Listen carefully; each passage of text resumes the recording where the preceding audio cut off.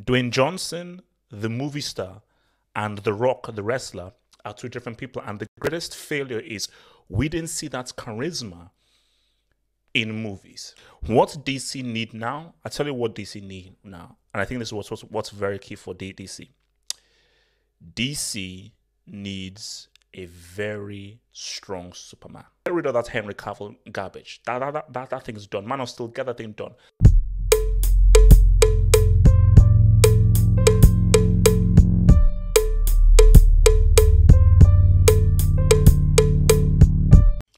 Let's talk about this. Let's have a real conversation about why DC needs to be very careful where they're going right now. Because DC needs to ensure that they don't end up screwing up because they've got a great opportunity here. But before we really get into what DC should be doing,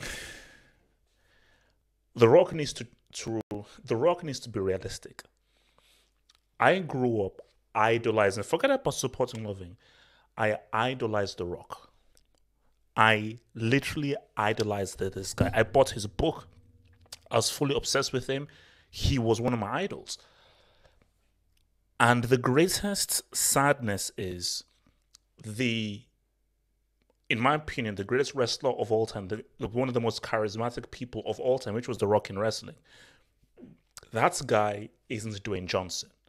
Dwayne Johnson, the movie star, and The Rock, the wrestler, are two different people. And the greatest failure is we didn't see that charisma in movies. Dwayne Johnson, the movie star, is a businessman. He's a businessman. And he's a guy who is too calculated and thinking too much about making money instead of just entertaining and just allowing the beauty of art to just breathe through. Because if your movie star has to come out and say, oh, a movie made a profit, when it's already being leaked that there ain't going to be a Black Adam 2, something is up. Because he did the same thing with Baywatch, where he actually attacked the critics.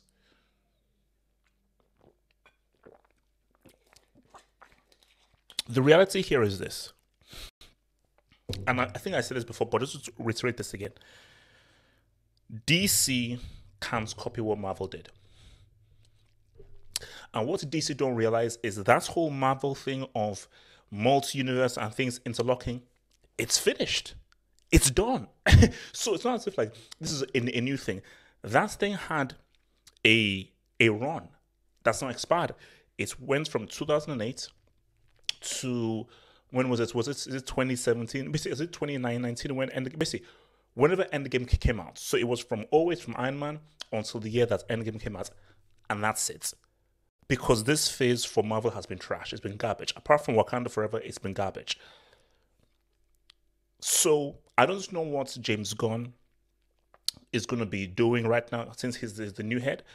But the biggest mistake he could make is trying to do this trash with Black Adam. What DC needs to realize is we're not Marvel. We can't be like Marvel. We can't make a Justice League film that will have the same success as the Avengers. It's not going to happen. That's not how these things work. You can't copy someone else's model. DC's strength is we can make films. Because when people talk about, the really top comic book films that really pushed the envelope, they talk about Superman 1. They talk about Batman Begins. I wasn't a fan of that, but you throw in TDK in there. You talk about Batman 1989. The things that, really push things. And you talk about Joker. That's what DC's about. Not this DCEU. DC's issue was they saw the incredible success of the MCU and they wanted to hawk up it. A few mistakes they made. Biggest mistake was giving everything to Zack Snyder and having Snyder have so much power. That was stupid. Because for MCU, the power was with Kevin Feige, who obviously has a brain and he knew who to hire and the people with the right expertise. The mistake was they made Snyder the director, the creator, and the Kevin Feige, because it's Snyder um, who brought in Gal Gadot as Wonder Woman. Patty Jenkins didn't pick Gal Gadot. Wonder Woman, I thought that was a damn good film. Gal Gadot is just a trash actress, so it has nothing to do with Patty Jenkins, who is a solid director. But Gal Gadot is a trash actress. But who was she picked by? Snyder. Who picked Henry Cavill as Superman? Snyder. Who picked Ben Affleck, Batman? And I think what James Gunn is realizing is Snyder really screwed everything up because he just created and just picked trash. Man of Steel. I tried to watch Man of Steel again. I said, did I miss something? Did I maybe miss something? I tried to watch it again. Man of Steel is trash. It's essentially trash. Great beginning. Superb beginning. But do you realize that Man of Steel doesn't have a middle act? It doesn't have a second act. Most films have a 3-act structure, beginning, middle, end. Man of Steel begins, and then it ends for 2/3 of the film. Snyder is a talented visualist. He's a garbage storyteller. In terms of storytelling, he's garbage. So I think that, look, because I didn't even bother watching Black Adam, because, see, I can sell a film by watching the trailer. That's the whole point of a trailer. A trailer, like 9 times out of 10, I know what a film is like when I see the trailer. 9 times out of 10, very, very, very rarely do I see a trailer that is completely opposite of the film that I see. And when I look at the Black Adam trailer, I'm like, oh yeah, I know. This is garbage.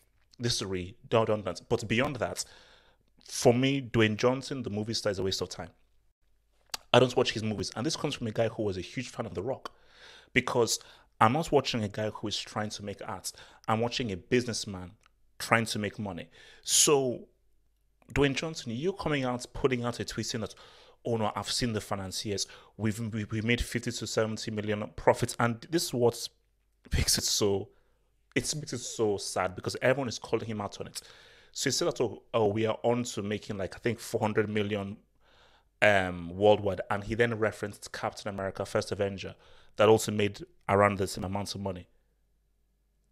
Dwayne, as everyone said in the comments below, there's a thing called inflation. You're referencing a film which is actually one of my favorite films, one of my favorite comic book movie films. I actually have that as my theme.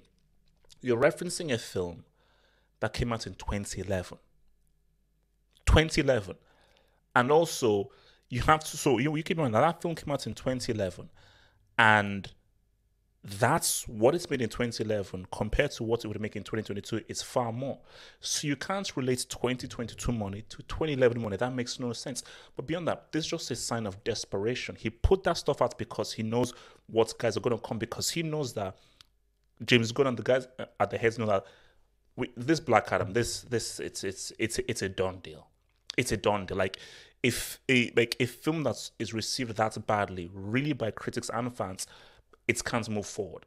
It can't move forward. So, but if I was advising James Gunn, this is a bad advice. So look, scrap Black Adam, scrap Man of Steel, scrap Wonder Woman, scrap that. That's just it's nonsense.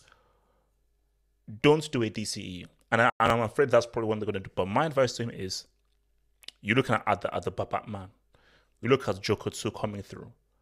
What you do is, you give directors and filmmakers full creative carte blanche in creating very stylish and ambitious, that's the keyword, and ambitious takes on characters. What would an Aronofsky Batman look like? What would a David Fincher Green Lantern movie look like?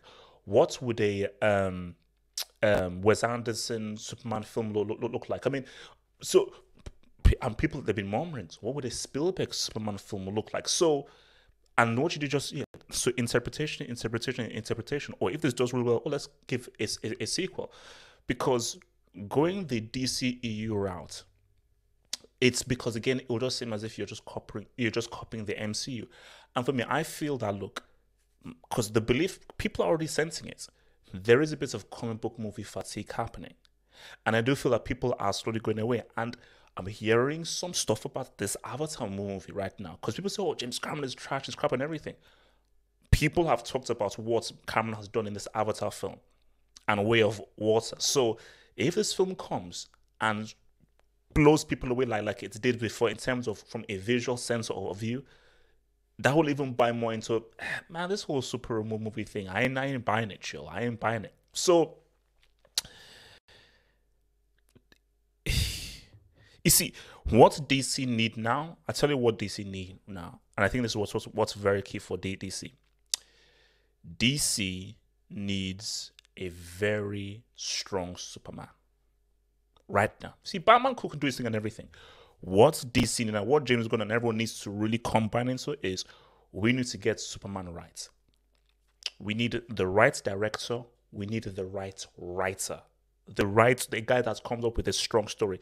I think what's it called? John Logan. I think he may have done Gladiator and he's done a few films. And I think he did Skyfall. Get a strong screenwriter. People always miss the screenwriter because the story is the Bible. Strong director, strong screenwriter, and get a strong Superman. Henry Cavill is a garbage actor. Get a guy who is a truly good quality actor he has a Superman aura, but he's a good quality actor. Because people forget, Christopher Reeve may have had a look. Christopher Reeve, he went to freaking Juilliard. Christopher Reeve, he was in the same school as what you may call it, Robin Williams. He was a damn good actor. Get quality. Get quality around you. Get a quality to them, and that's what you will do, because DC have to look in the footsteps of the Batman and Joker. But see, and that's the issue with the Batman, because the Batman, it was almost there. My biggest issue with the Batman was two things. Paul Dano dragged the film down because he was trying to do a whole comic book movie thing. It seemed like a very serious, grounded film. Like, wow, this is grounded. Then Paul Dano comes to this with his crap with the Riddler. That and bringing in the Joker. No, go the full years and making the film, which is, and the best thing to happen to DC, the best thing was Joker. Because when you looked at the Joker's like, oh, this is a film. No, but this is just a fully realistic, because like Joker did what the Dark Knight was trying to do. Was trying to do. Joker did that. I said, no bells and whistles. This is a film. This is just a real film. No comic book movie nonsense. And that is where I think DC should pretty much lean into. And here's the thing: you have HBO Max. HBO Max, go crazy, go wild with the stuff. But for the films, make these things real, tangible, high quality films that guys can connect with. And see, Superman is where you cannot have the right balance. But the first port of call is getting Superman right. Get rid of that Henry Cavill garbage. That thing is done. Man of Steel, get that thing done. Total reboot and do it right in terms of the director, the writer, the actor. Start from scratch and, make Superman hopeful. Don't make him a mass murderer. Don't make him like crash into buildings and everything. So, and that's what I think that they should do. So look, just to end it, I feel, it's okay. I do feel bad for Dwayne Johnson The Rock, because I know how hard he would have worked to try to be this major movie star. I know how much he'd have wanted Black Adam to be really this thing. But see, this is the issue with what he's doing. You see, when they were doing the MCU, Kevin Feige didn't really care what the fans were doing. Now, he wanted to please the fans, but all Kevin Feige wanted to do is, how do we make the best piece of work in and of itself, the best possible art?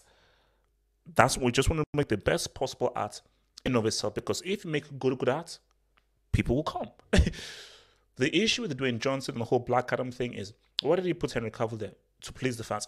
Why did he just put all these bells and whistles there? Oh, what do the fans like? Action, mindless, CGI, throw the stuff in there. So you're not really making good art. You're just trying to say, okay, what can we do to please the customers to make the most money?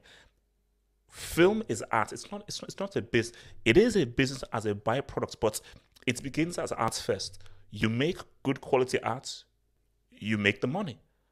Like, why did Avatar make all that money? Do you think Avatar made all that money because he was worried about what fans were saying. No, he made it because it make good quality art. James Cameron just said that. No, forget about what people will think. If I think this is a good film, I think others will think it's a good film. I'm not making it just to cater for the audience.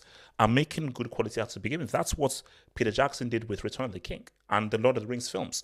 So, and that's what the guys were doing with Infinity War Endgame. So that's my thing. But DC, man, you have a big opportunity to try and get this right. Because right now, with how Marvel is looking with the MC, it's looking a bit shaky because I'm not sure about where Marvel are. You have a great opportunity to, like, you know what? Let's bring back that mature, big boy, true quality filmmaking, anti-cookie cutter stuff back to stuff and reinvigorate this comic book movie genre, man.